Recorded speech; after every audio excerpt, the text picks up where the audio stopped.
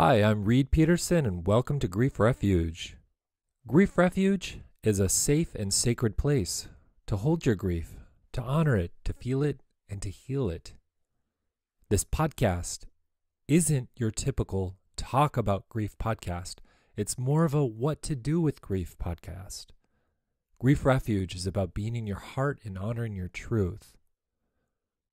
I'm very grateful you're here with me today. I so look forward to helping in whatever way I can, hoping that you feel more comforted, supported, and perhaps even educated about your own personal grief experience. So if it's possible at this time, I'm going to ask that you stop multitasking.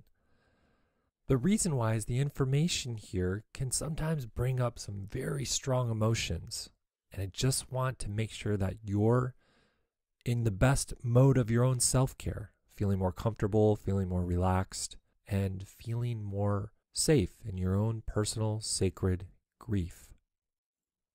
Today, I'm very looking forward to sharing with you some personal experience of what I've seen happening on Facebook group posts, specifically groups that are meant for grief support.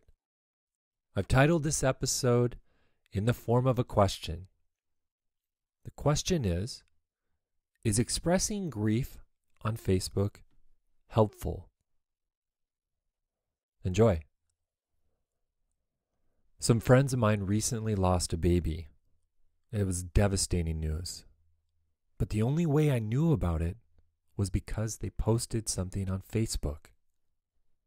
In fact, they were quite transparent and very open about their loss, and they shared so many paragraphs about what happened on their profile page. Now, as I read this post, I thought to myself how sad and painful their loss must be. I also thought, why the heck are they sharing something as deep and personal and painful like this on Facebook? I kid you not, this was a very intimate sharing. This was their story filled with so many details around a 72-hour period. I got to a point that after reading it for a while, I realized I was even holding my breath. There was so much loss, and there was beauty, and it was all in front of my eyes on this damn Facebook page. And then I came to this moment where everything just sank in. I had all this information about their loss, and I hadn't even talked to them. When I realized that, I began to feel sick to my stomach. I thought to myself, this is just wrong. News like this shouldn't be shared this way. This is just way too personal, and I'm so much more comfortable being with them, listening, empathizing, even crying together. But you know what? This is life now. We've got our pandemic. Everyone's still busy. And we've got social media as the norm for communication. This is how our world works. Technology is at our fingertips. And it's just too convenient and too easy to broadcast the events in your life on social media to, air quotes around this, folks, stay in touch. But are you staying in touch? I would argue it's more like keeping tabs on people. We've all heard the term Facebook stalking. It's so easy to scroll through a Facebook wall, learn about what's happening to other people, and not even comment and move on. Okay, at this point, I've got a question for you. How comfortable are you with sharing personal and intimate information on Facebook when you know that many people, perhaps hundreds of people, could read this and not even respond? For me, no, thank you. That's just too awkward. And if I were sharing something very personal, I need to hear from people in order for me to feel the support, that support that I'm looking for. Okay, and then there's this thing about text. Just text in general. I'm not talking about text messages, but I'm talking about text on screens. We all know it's too easy to hide behind text. There's so many ways for posts to be filtered and shared in certain ways that can be misleading, they can be biased, they can even be untruthful. And how would you know? Because it's all text. Coming back to the friends who lost their baby.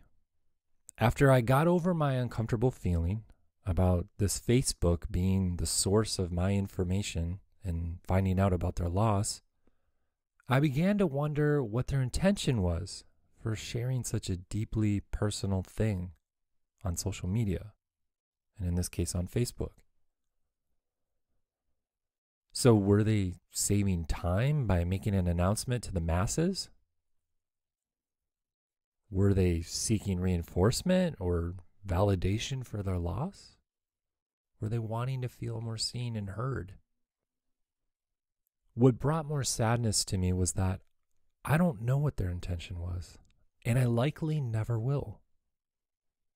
I could read through several hundred comments or whatever people posted in response to them to help better understand.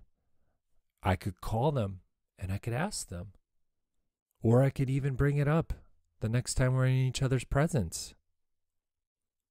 But you know what? I'm not going to do any of those things. And there's also this strong likelihood that the next time we talk to each other, they're not going to mention it either. So here I am. I've got this personal information, and I'm not really sure what to do with it because it doesn't feel right for me to comment on the source, to comment on Facebook. Man, how strange our world is. All right, I've got a confession to make. You know this already, but I'm going to own it here. I realize that I'm of the strong opinion that expressing grief on Facebook is not as helpful as it would be to share with someone live or in person. So, yes, that may be a little old school, and I'm owning that. However, I have seen hundreds of Facebook posts from people who are deeply pained by their loss. But then they get these comments from all these other people that, one, they don't know, and two, the comments are sharing platitudes, judgments, or even cliches as a way of showing their support or relating. Man, I see that and my heart sinks into my stomach. Almost every time I ask myself, how helpful are these comments to the person who posted? Now, I'm fortunate because in my work, I get the opportunities to ask people. And nearly every time I ask someone about sharing their grief on Facebook, they tell me it doesn't help. They tell me they feel more lonely because what they were hoping for as a means of support wasn't expressed to them from what was shared in their comments. Now, I don't know about you, but that just brings such a sad feeling to me. We live in this world of technological convenience. All the texting, voice dictation, 10-second videos, these are what's common and what's normal now. This is the way we communicate. And with that convenience, there's a price to pay. Why do you like listening to this podcast? Just the fact alone that you hear my voice, you can hear tone in my expression. You can't see my body language, but you can almost sense it by the way I say something. Without any of that, and having only text as something to read, it can get quite easy to assume. It can also get quite easy to receive these words through your perception, your filtered perception. It's almost like looking for what you want to hear, or in this case, looking for what you want to see. Again, there's no way to know how someone is voicing what they're actually communicating, because it's all in the form of text. Now, having mentioned all this, I want to emphasize the use of caution should you choose to share your grief on Facebook. Facebook, as with other social media platforms, is a very convenient way to communicate something. In regards to grief, it's easier than ever to find grief support groups on Facebook to share parts of your story and to share more about your loss. People join these grief support groups on Facebook to feel validated, to feel a part of something, to know that they're not so alone in their grief. But does all that come back to you? If you were to post something, who's going to respond? And if they do respond, what will they write? Like I said before, I actually am a member of these groups. No, I don't post, but I listen.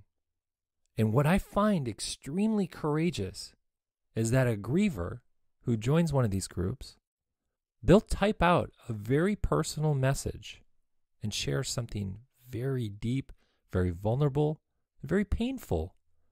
And then they press that post button. You know why that's courageous? Because there's so much trust put into the other members of the group. And yet, no one really knows each other. They just trust that these other members, they've also lost someone special. They'll understand. They'll comment with words of support. And they'll help you feel comforted in some of your most painful and vulnerable moments. That's a lot of trust. But ironically, these posts, I see these on a daily basis, several. The comments, they just don't support and comfort the person who posted it. Unfortunately, the comments are filled with people sharing more of their own personal story. And I totally get that, but at the same time, how is that supporting the person who posted? Now, I trust that everybody's intentions are good. But here we are, assumptions and total miscommunication being exchanged. Let me give you an example. Now, imagine if you're in a situation where you're not just socially distant from your loved ones, but you're physically distant. They live very far away. Right now, you're more alone than ever. And you lean towards Facebook to feel your connection. You post something about the loss of your special person, and no one comments. How's that going to feel? So that's one way that grief can feel more hurtful, by expressing it on Facebook. Or what if for that same post, you got comments that were filled with things like sending virtual hugs, or sending good vibes, or hugs and prayers?